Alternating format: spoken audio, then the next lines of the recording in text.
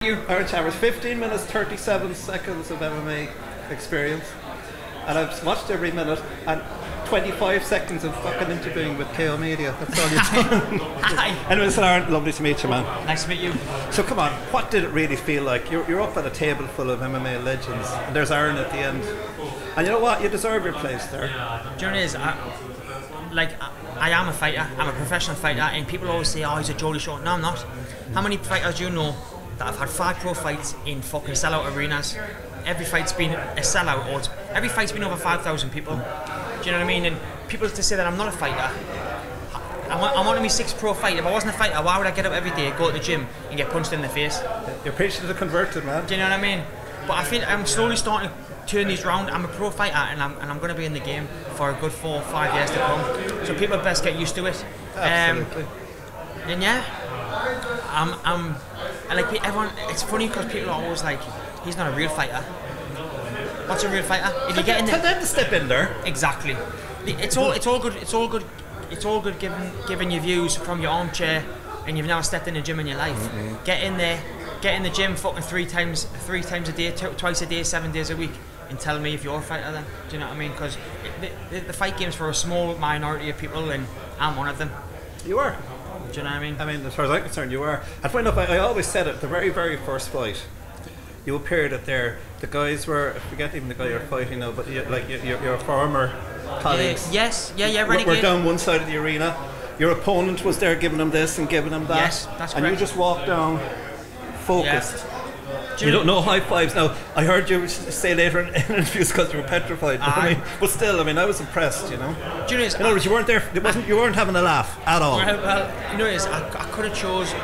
I was living a good life. I was travelling the world with Geordie Shore, drinking, getting paid to party, and I chose to come away from that to pursue a career that I was passionate about. I could have chose any career. I could have chose fucking 10 different paths with good money, and that would have been easier than MMA. But that wouldn't have fulfilled me as a person. I'm not happy until I do something that I want to do, and I said I'm going to have a good career in MMA, and that's what I'm doing, and it's making me happy. Have you changed since the last fight, particularly?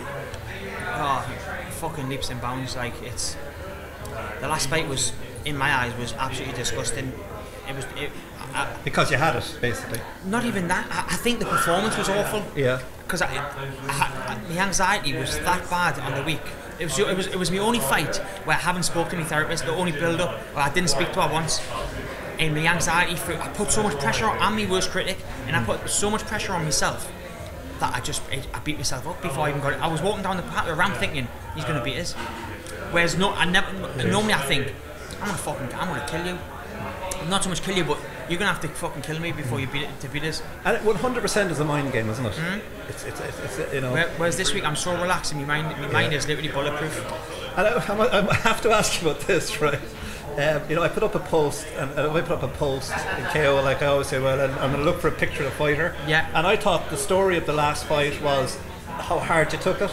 Like if you didn't give a fuck, you would have been laughing. No.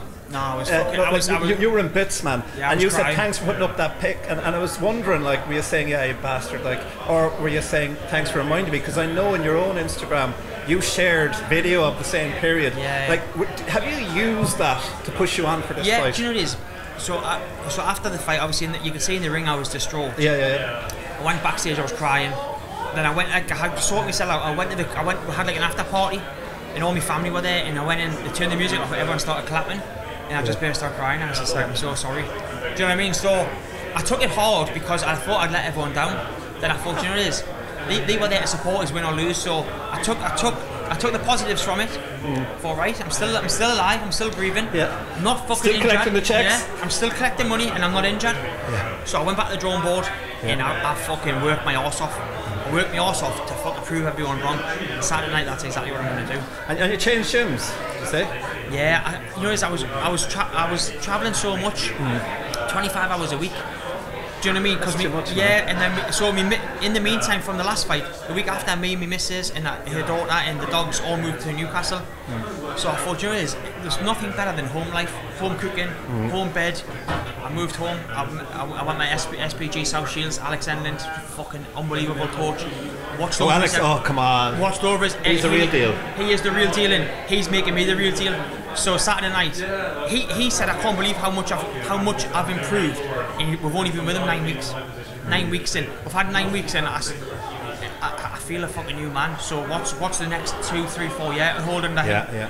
And it's really good. Like, your ambition goes well beyond this fight. Yeah. Beyond everything. I'm looking to have fucking 20, 25 fights in MMA. Holy fuck. No. When I put me you might hit the half hour yet. When I put me mind to something, Yeah. I'm looking to. I'll be on 4 fights this year. I want 4 next year, and I'm just going to keep going. As long as I'm fit, I'm going to fucking fight. We have to see in Dublin, man. Come on.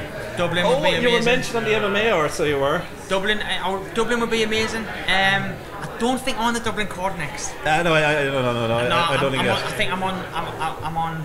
I can't say it. I think I'm on. No, don't say it. Yeah, I'm on the card after. But it will happen at some point. It will happen next year. I'll make sure of it. I'll make sure of it. But as for now, me and get Saturday night, fucking get in there, do what I know I can do, win the next 2 fights. I want to win the fights in good fashion.